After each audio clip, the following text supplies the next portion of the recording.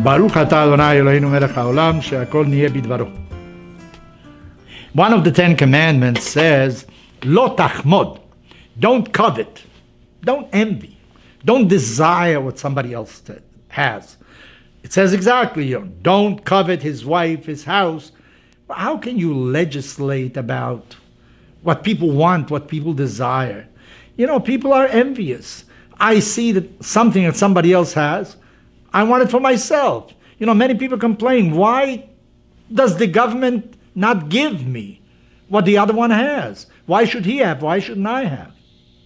Or sometimes it's not that I want what he has. I want something like he has. I forget maybe, or I don't think about the fact that he had to work for it, but I see he has. I want the same. This is what envy is all about. But what produces that? Maybe some people say, I'm not really happy with myself because deep down I know I can never get what the other one has. Why can't I get it? Because I have low self-esteem. I don't realize that if I work harder, maybe I'll get the same thing that he has. If I concentrate more, just like he does. If I keep hours like he does. If I'm very careful with my liquor or God knows what other things I'm doing, then maybe I can do much more than I'm doing actually. So when people are envious, they want what somebody else has, the answer has to be maybe a little introspection. Why is it that I want what somebody else has? Why can't I get it just like that person has? Our rabbis say something very important. Kinat sofrim tarbe chokhmah. You know what?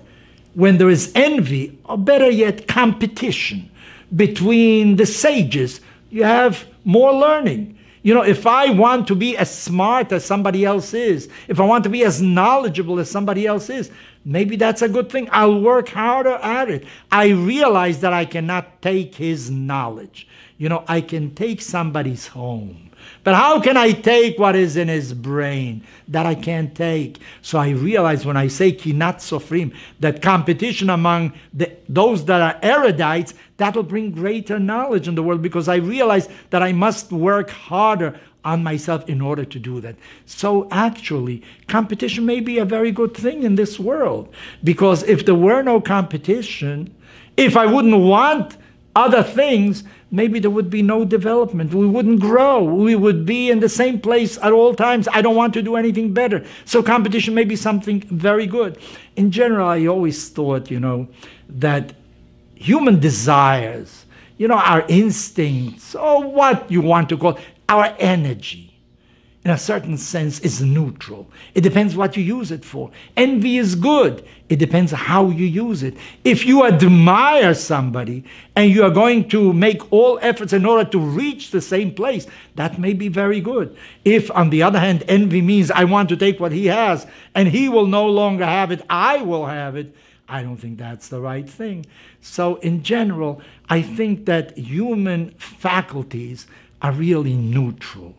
Our energy is, so to speak, neutral. It depends what is the channel in which we direct all that energy. What do we do with it? It can be a very constructive thing in this world and maybe very destructive. So when the 10 Commandments say, Lo tachmod, don't envy somebody, that means don't try to take what he has. But on the other hand, if you admire what he has accomplished in this world, that may be a very positive incentive so that you should also reach that place and maybe you can go even further ahead. So be very careful with your desires. You have tremendous energy. Make sure you channel it in the right direction.